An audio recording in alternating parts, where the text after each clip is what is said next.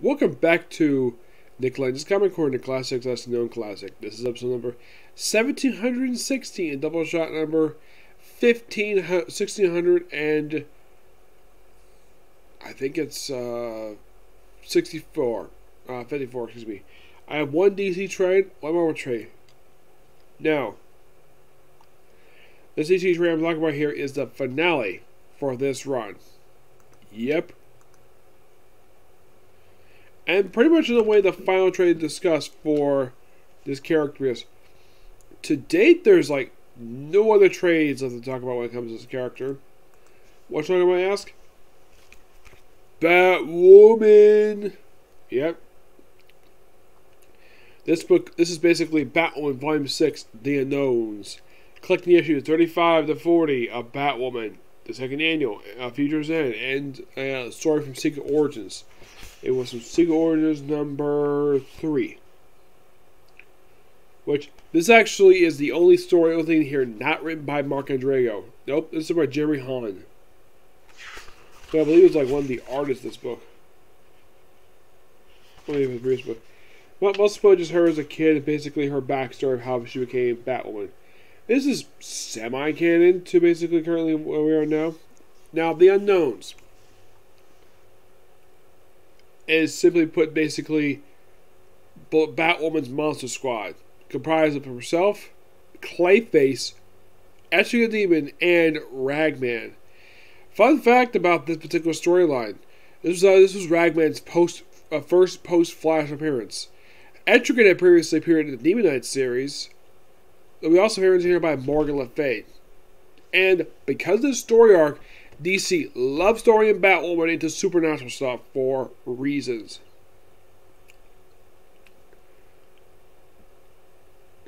The story arc itself is slightly better than the previous story arc. Yes, it is. But that's not saying much for a run that's pretty much been well despised by comic fans for years. And we have we have a flash forward, the characters die, and then we kind of explain it. We also have where she's dating Nocturne now. Oh, by the way, at the end of the story arc, she makes up with her because it turns out she was manipulated the whole time. This, matter of fact, appears have known as the start. Yeah. It was a completely pointless relationship. Yes. And a relationship I should have included on the relationship they're forced in comic fans. Because this one was definitely forced, because there is no chemistry between these two women at all.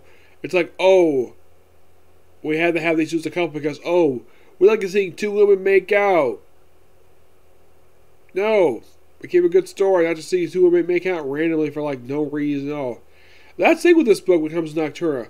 Why does she have them interacts about woman? Oh, let's just have her manipulate her, kiss her a lot, and that's it. Also, I forgot Maggie Sawyer does pop up in the storyline where she attempts to talk to Maggie Sawyer, but doesn't go very well. Nope, she doesn't want to talk to her.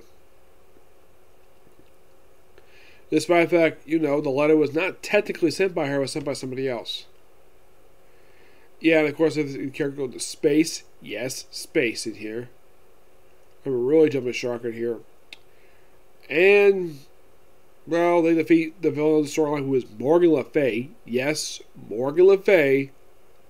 For some reason, they have Batwoman fight Morgan Le Fay. Despite the fact it makes no frickin' sense to all that Batwoman fight Morgan Le Fay, but okay, fine. Heck, even including Clayface here, even that was completely random at best. At least Clayface is featured in a frickin' book. Yep. I give this book a 8.5 out of 10. Final thoughts on this run, which I have the first book right here, and basically this run plus, of course, the whole series as a whole. And by the way, here's a fun fact for you. That's the last Batwoman trade to review. Because there's nothing. We were like, oh, what about Batwomanology? There's a new print of that. I've already given that storyline, so yeah. That run Batwoman I've already covered already. It seems like I think maybe there's the only thing to do for her is for solo wise. Probably cover her stories from Batman Urban Legends. That's it. First final thoughts on the Mark Andrego run. Anybody reading these issues can basically understand why this run is so despised. But the reason why is because what came before this.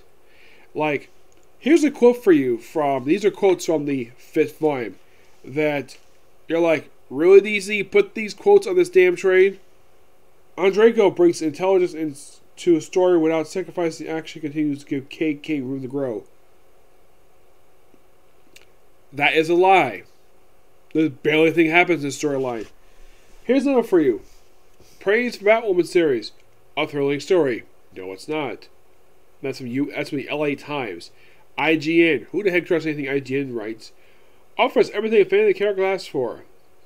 No. Kate is next to hands based on this rejection your fans are. And that comes from Newsarama. I do trust them as a good source, but man! Wow. Like, these took close to our context.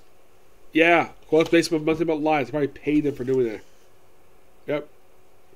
Oh, here's one for you. The #1 New York Times best-selling series. How the heck did Batwoman even reach that particularly far? Here's one for you. Comic resources. Untriggered intelligence service. Oh my gosh, seriously. Yes. Why the heck would you consider basically this run to be #1 best-selling book on New York best-selling selling list? This run, if I've heard from some people, it is really bad. And yeah, it is. It is a pretty awful run. And why the heck would anybody consider this to be New York Times best-selling list? What is up with all this praise for the Mark and Drager run? I mean, all the other books this guy has done is perfectly fine. I don't like the I like the guy's work in other ones, but this run is terrible, really bad. I mean, are they considering the J.H. Williams and the W.H. Blackman run? Think that one would be terrible? This will be good? No, the J.H. Williams run was awesome. Yes, and this run was terrible. Like, the dumb thing is, like, you abruptly left off with a cliffhanger and you don't resolve it after the zero issue. Don't resolve it. Oh, let's see. Let's just resolve it in an annual that's already written and take away the creative credit from the actual writers who wrote this story. Yes. The whole web story arc, which are issues 26 to 34, was bad. Really bad. This one is slightly better because I like the monster stuff in here, but my gosh, wow. And I remember that when Josh Haynes, when he reviewed the second annual, you know what he did? He pretty much ripped apart the annual, and then he did something that I've only seen one other person do it for. You know what he did with it?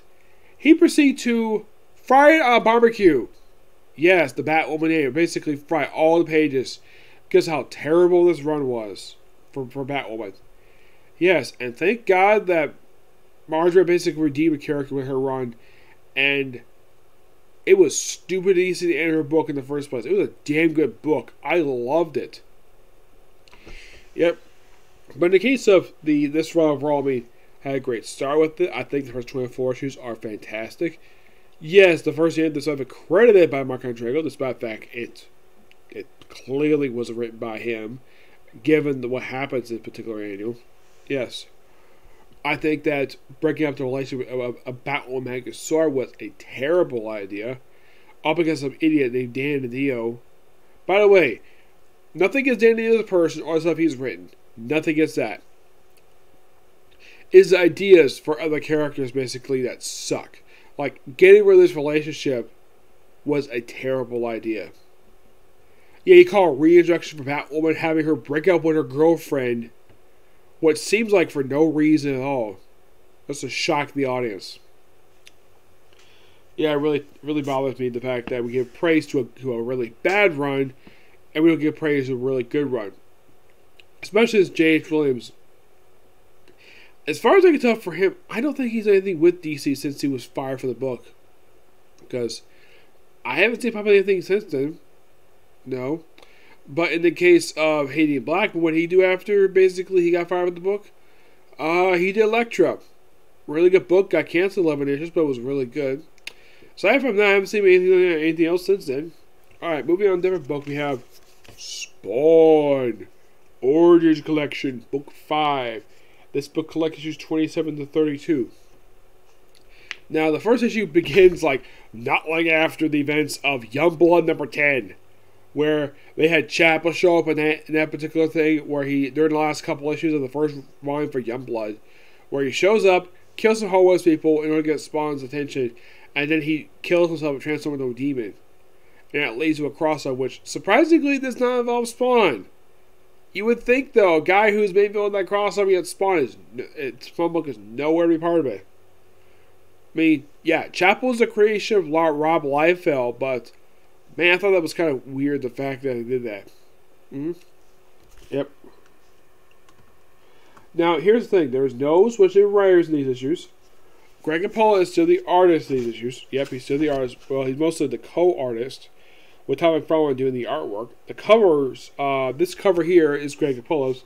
For the interior, is done by Greg Capullo and Tom McFarlane. First issue, January 1995. Yep, we're following the year. We're probably reaching toward the mid-1990s. Now, 32, that came out probably also in 1985, right?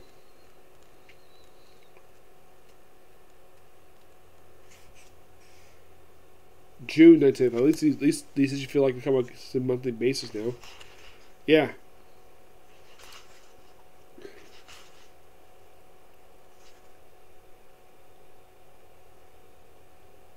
Yeah, 8 and 10, yes. I mean, I love the fact that McFarlane does bring up what happened in that particular book.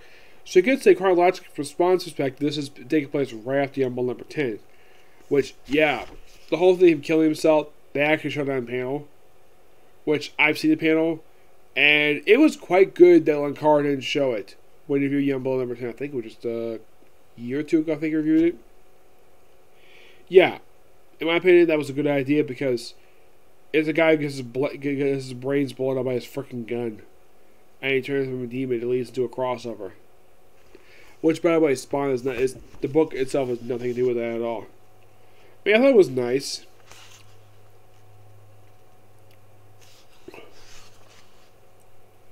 Then you have this other guy. You have this guy who he was born just is dealing with death of Chapel, who died right in front of him.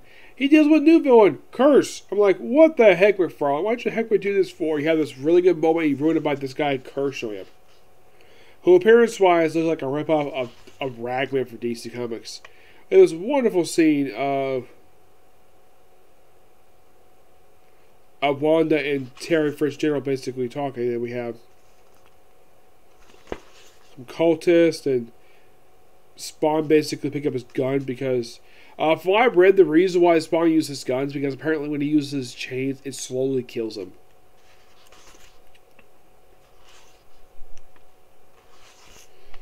Yeah, of course we have to have a two-page which I'm not going to show, which is simply put this guy Curse pinned to a wall. But yeah, you got to turn like this when you want to read it. I'm not going to show it because it's kind of gross.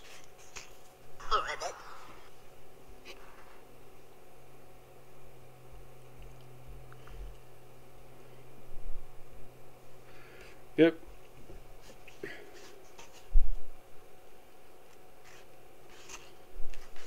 Wanda basically gets involved too with some stuff.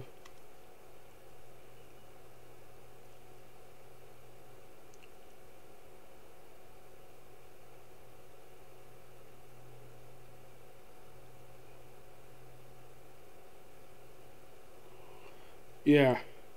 And because of some child abuse.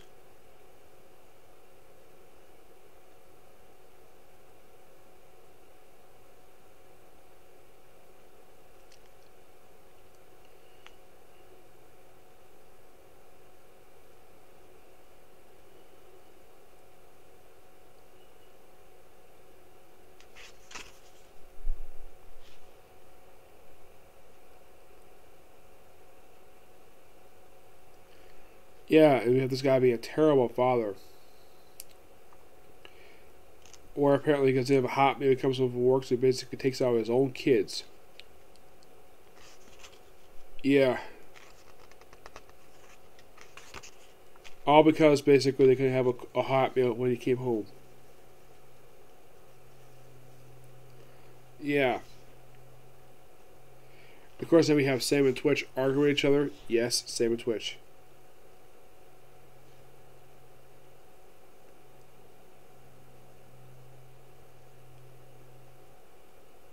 Actually, it's not Twitch. It's actually the Chief. Yep.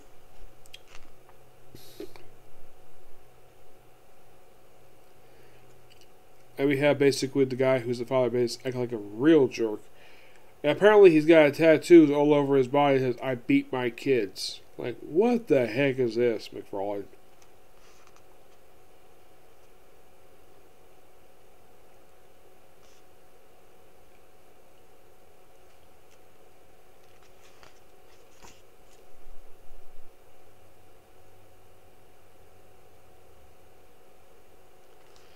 Yeah, and then of course the older boy is basically tired of the father's bull crap.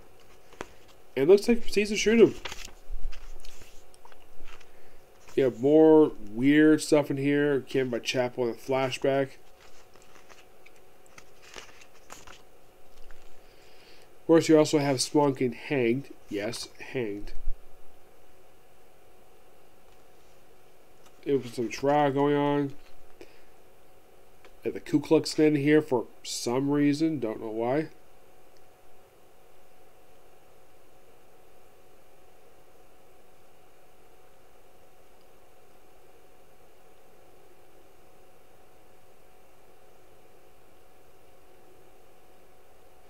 Yeah.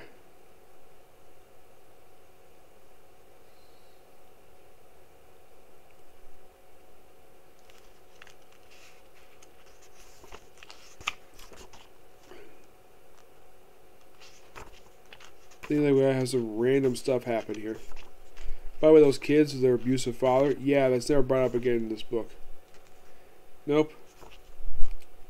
Feels like we're starting some good stuff, and then we go to some random stuff. That's what it seems like for the last few years of this book. Yeah, that's what it seems like anyways. So some good stuff in here. This book, a 9 out of 10. It's a damn good book. Okay, so that's a particular review. Next is going to be a review for One Piece. Then in our comic corner, and then I'll be in the bar to next. Okay, next video. Bye.